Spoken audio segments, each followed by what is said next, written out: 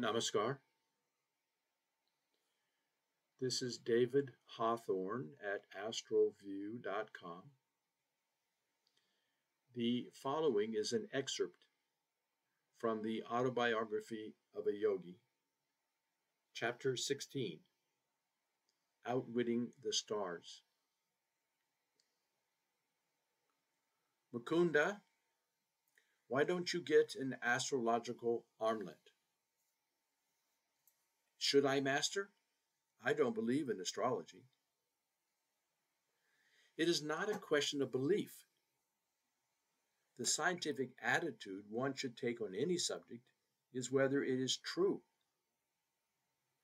The law of gravitation worked as efficiently before Newton as after him. The cosmos would be fairly chaotic if its laws could not operate without the sanction of human belief. All parts of creation are linked together and interchange their influences. The balanced rhythm of the universe is rooted in reciprocity, my guru continued. Man, in his human aspect, has to combat two sets of forces. First, the tumults within his being, caused by the admixture of earth, water, fire, air, and ethereal elements. Second, the outer disintegrating powers of nature. So long as man struggles with his mortality, he is affected by the myriad mutations of heaven and earth. Astrology is the study of man's response to planetary stimuli. The stars have no conscious benevolence or animosity. They merely send forth positive and negative radiations.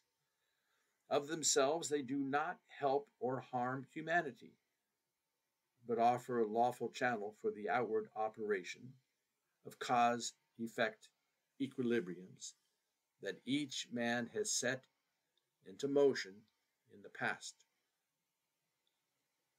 A child is born on that day and at that hour when the celestial rays are in mathematical harmony with his individual karma. His horoscope is a challenging portrait, revealing his unalterable past and its probably future results. The message boldly blazoned across the heavens at the moment of birth is not meant to emphasize fate, the result of past good and evil, but to arouse man's will to escape from his universal thraldom. What he has done, he can undo. None other than himself was the instigator of the causes of whatever effects are now prevalent in his life. He can overcome any limitation because he created it by his own actions in the first place, and because he possesses spiritual resources that are not subject to planetary pressure. Superstitious awe of astrology makes one an automaton, slavishly dependent on mechanical guidance. The wise man defeats his planets, which is to say, his past, by transferring his allegiance from the creation to the Creator. The more he realizes his unity with spirit, the less he can be dominated by matter. The soul is ever free. It is deathless because birthless. It cannot be regimented by stars. Man is a soul and has a body. When he properly places his sense of identity, he leaves behind all compulsive patterns.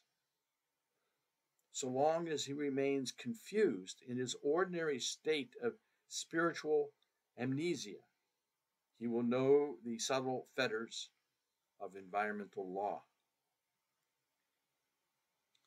God is harmony. The devotee who attunes himself will never perform any action amiss. His activities will be correctly and naturally timed to accord with astrological law. After deep prayer and meditation, he is in touch with his divine consciousness. There is no greater power than that inward protection. Then, dear Master, why do you want me to wear an astrological bangle?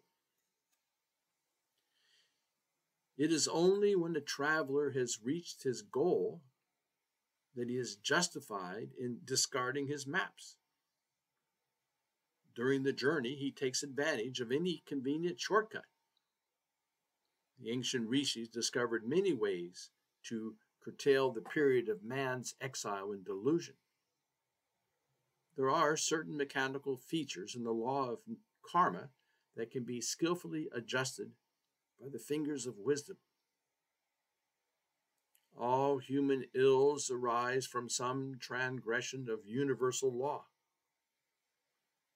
The scriptures point out that man must satisfy the laws of nature while not discrediting the divine omnipotence.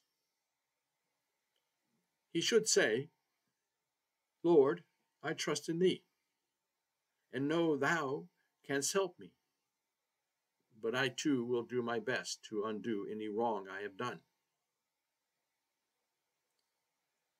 By a number of means, by prayer, by willpower, by yoga meditation, by consultation with saints, by use of astrological bangles, the adverse effects of past wrongs can be minimized or nullified. Just as a house may be fitted with a copper rod to absorb the shock of lightning, so the bodily temple can be protected in certain ways. Electrical and magnetic radiations are ceaselessly circulating in the universe. They affect man's body for good and ill. Ages ago, our rishis pondered the problem of combating the adverse effects of subtle cosmic influences. The sages discovered that pure metals emit an astral light which is powerfully counteractive to negative pulls of the planets. Certain plant combinations were also found to be helpful. Most effective of all are faultless jewels of not less than 2 carats. The practical, preventive uses of astrology have seldom been seriously studied outside of India. One little known fact is that the proper jewels, metals, and plant preparations are valueless unless the required weight is secured and unless the remedial agent is worn next to the skin. Sir, of course, I shall take your advice and get a bangle. I am intrigued at the thought of outwitting a planet.